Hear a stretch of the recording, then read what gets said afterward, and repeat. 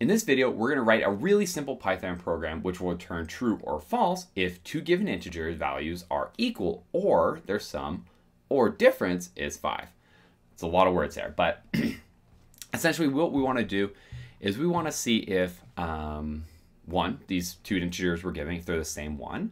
If they're not, it's going to return false or true.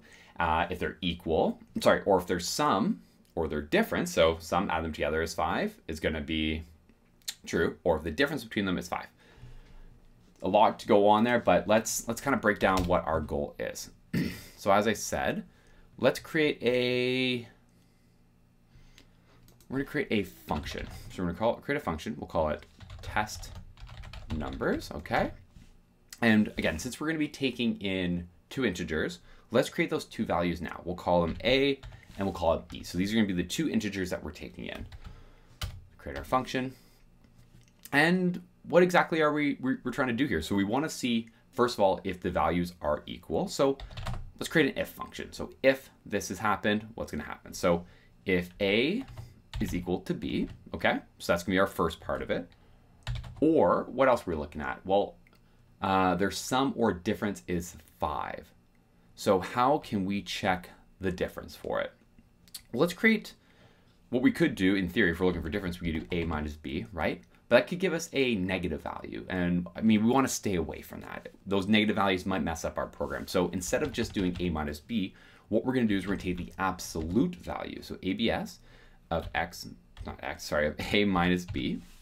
And so that absolute value, regardless if it's positive or negative, is going to come as a positive value. Okay? So if that absolute value is equal to 5, or the last piece, if this or if the sum is 5, which is a little easier. So we're going to do A plus B is equal to 5. Make sense so far? So if A is equal to B, it's going to be true. Or if the absolute value, so the difference between the two, is 5, it's going to work. Or if A plus B, so them summed together, is also 5. And what I want to do, if that's true, we're going to return true. That way we know. Else, so if they aren't true, well, what do we want? We want to return false. Okay? Let's run that, make sure there's no errors, invalid syntax. Oh, someone has been using the wrong coding language. All right, perfect. So I put semicolon, no errors, great. So now let's actually test to see how that works. So we're going to do print. We're going to take our test numbers function and let's input our A and B values. So let's say 8 and 5 as our first one. And let's do it this way. We're going to copy and paste this a few times. And we're going to put a bunch of different numbers in there. But so we do 8 and 5. Let's do 2 and 7. Let's do 3 and 2. We'll do 2 and 2. Do 10 and 5. 7 and 3.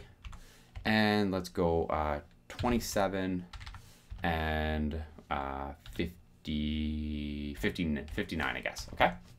So we have all these different values and they're going to run through this test number function. Let's run it.